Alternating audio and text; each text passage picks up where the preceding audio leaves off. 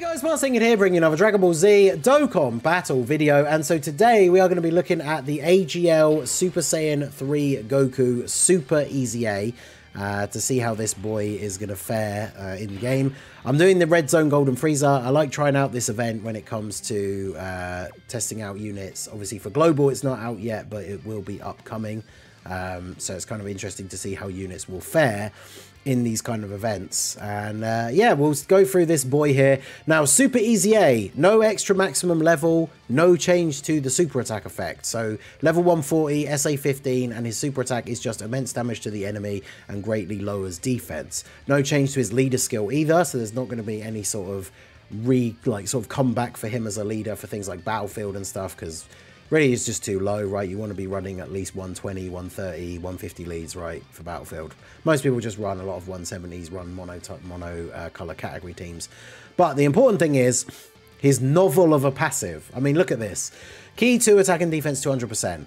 He gets a crit on the first turn guaranteed. He gives super class 20% extra crit chance, super class allies, and extreme class allies 10% crit chance. This is for 3 turns from his first turn.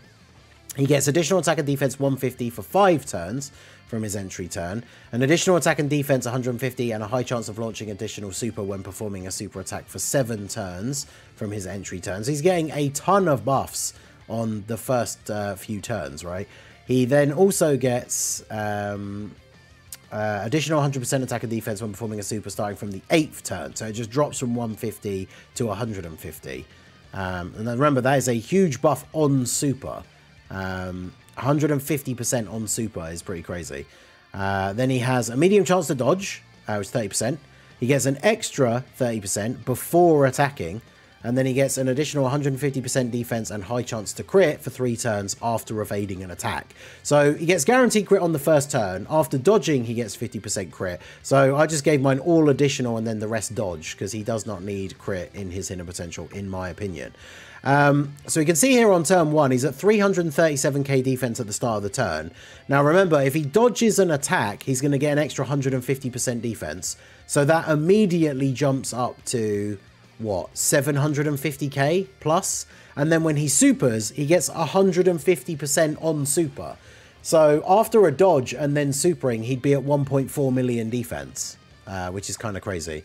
So I do kind of want to see him, let's see him without dodging an attack first here, just to see what he's going to look like. I've got the Vegeta here, the Gogeta here, because he has the over in a flash. We can float him off into slot 3 and have him transform when he comes back on the next turn. And we'll just see how Goku does on this first turn. Remember, he's going to get a guaranteed crit.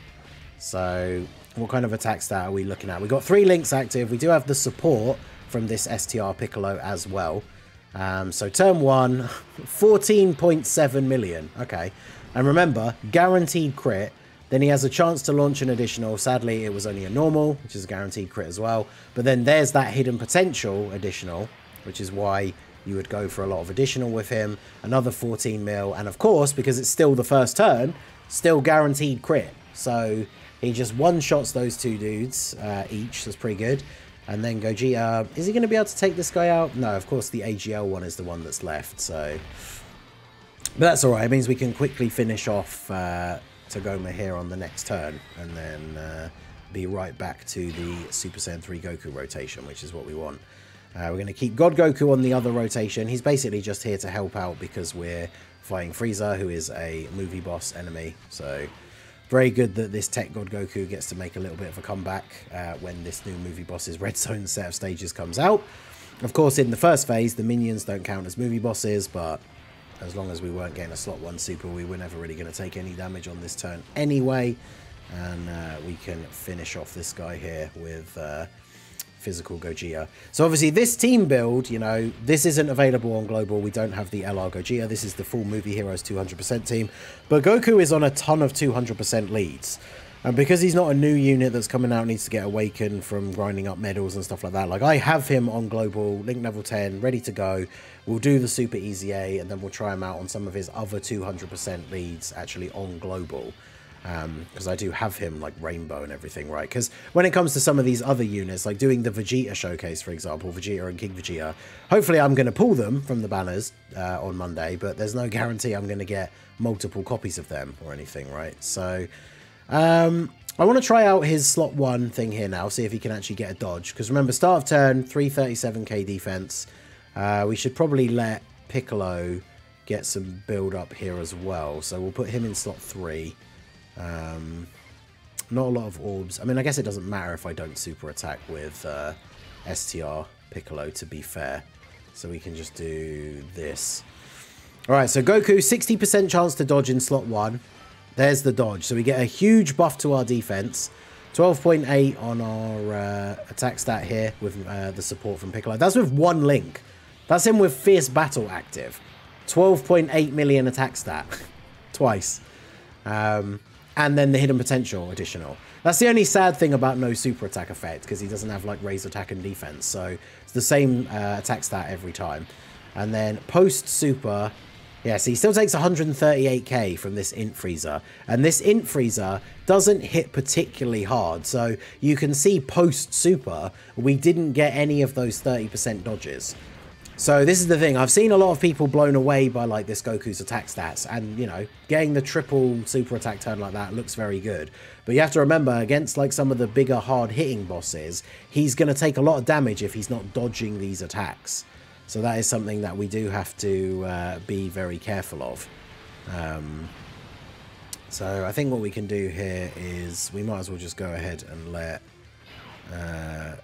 you just be in slot 1, so that you get the guaranteed dodge here. We're getting the same orbs with everyone regardless anyway. So we'll do this, and then we'll do this, give ourselves a bit of a heal. I mean, the 60% in slot 1 is good. Like, there's definitely going to be some interesting occurrences. Like, if you get a couple of attacks in slot 1 before the character attacks, but then there's no attacks afterwards, that'll be very interesting for this Goku. But you know, it's the God Goku scenario all over again. People like to clown on God Goku when he doesn't get his dodge. He only needs the 3 orbs to have a 60% chance to dodge. But when he doesn't dodge, he can be taking a lot of damage. And the thing with this Goku is, in slot 1, if the first attack that comes your way you don't dodge, his start of turn defense isn't that high. So if the first attack of the turn is a super and you don't dodge, like, he's just going to get 1 shot in slot 1. So on some of the teams that he's on, especially if we think about like the current global meta, I think he could be a really interesting unit to put on some of these teams where he's going to get the 200% leader skill, but maybe only as like a 3rd slot floating unit potentially. It all depends, right? There's going to be a lot of different factors. So we will lose Golden Warrior if we transform with Gogeta, but we probably should. So transform you. Now again, like, he's got 848k defense start of turn now.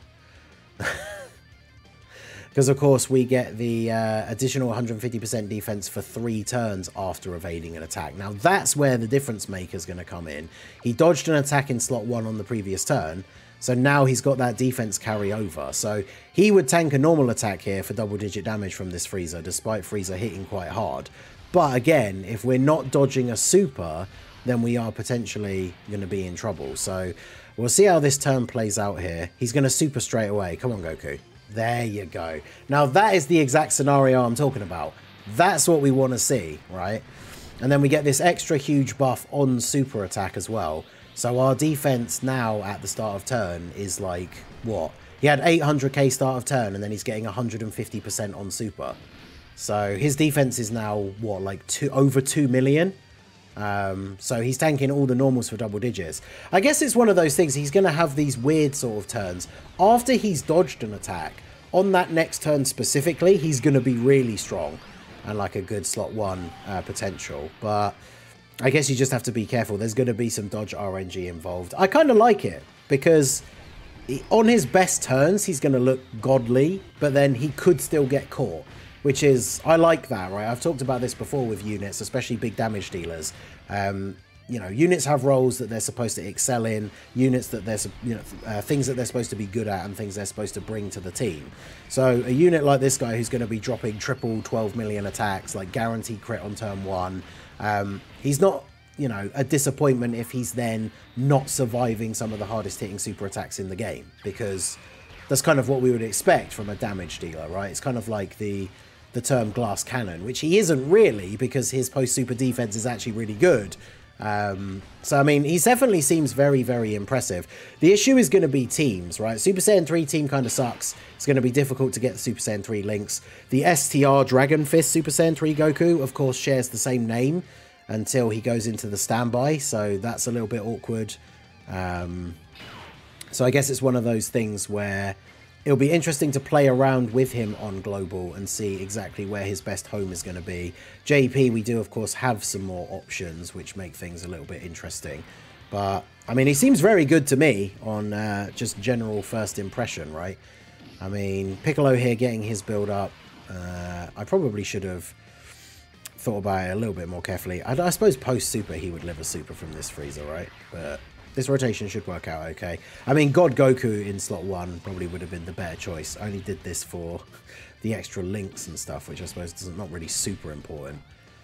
Of course, you know, watch this Frieza just go ahead and super attack Gogeta in slot 3 and him not get the dodge. But hopefully that is not the case. But yeah, Super Saiyan 3 Goku seems interesting. Super Easy A, very interesting sort of concept. No buff to the leader skill, the super attack effect, the maximum level or super attack level, anything like that. So all the work has to be done in the passive. But you can see they understood the assignment, right? His passive went from being 2 lines, which was like 70% attack and defense or something like that. I keep forgetting. I know it wasn't exactly that. And now it's like that entire, you know, like war and peace over here in this man's passive. So that's what they need to do, right? If that's all they're doing is updating the passive, then that's what they need to do. They need to start putting some crazy numbers and stuff in there. And then we get some crazy stuff like this. So now this is where, again, it goes back to being a bit awkward for this Goku, because now he's lost the buff that he got from getting that initial dodge. So he drops down to 210 K defense, plus a number of turns have passed now. So we've started running out of our buffs. And of course, the problem, I guess, on this particular team build, if we go ahead and use the active skill for Gogeta, we're going to draw all the attacks onto him, which means Goku's not going to be able to get any dodges, which then means he's not getting any of his buffs. So we'll go ahead and let this play out here, but there definitely is a high possibility this Goku could get killed by this Frieza, which is obviously not what we want. See, we didn't dodge. Oh, and then we did, but oof. You see what I mean? So we got a good example in the video of what happens. Like, if you don't dodge that first attack of the turn, especially once a few turns have passed, then it starts to get a little bit scary. But getting that initial dodge before he attacks does, of course, give him the extra buffs, gives him the extra super attack as well, and then he tanks for double digits. But the super attack, which he then didn't dodge because we didn't get the 30% chance, because he's now attacked and lost 30% extra dodge chance, still does 1.3 million. So, I don't know. I'm interested to see the future of Super Easy A's. I have to say, just from that first impression, literally the first time I've used that Goku, I think he is pretty good. He's not become like, oh my god, he's the best unit in the game, but he's not one of those sort of normal Easy A's that we get, like Jiren in Goku Black, Physical Transforming Vegeta, something like that, where we see their Easy A and it's like, oh, well, probably not even going to bother running them at all. Whereas this guy, like I say, with some of the teams that he's on, he could be very interesting as a third slot floating unit. Because all of his buffs for like the certain number of turns are all from his entry turn. So especially if you're getting like him appear on the second turn, or he's in slot 7, so his first appearance is on turn 3, that allows those buffs to last longer. Obviously, for the sake of this being a showcase video, I wanted him to be on turn 1.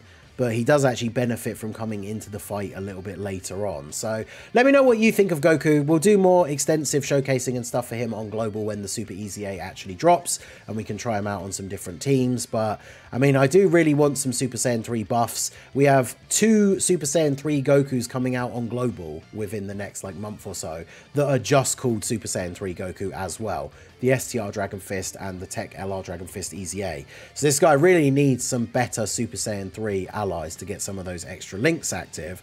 But You know, he can still hit relatively hard with only one link, as we saw, and some support with that STR Piccolo. So I would say overall, he's definitely very good.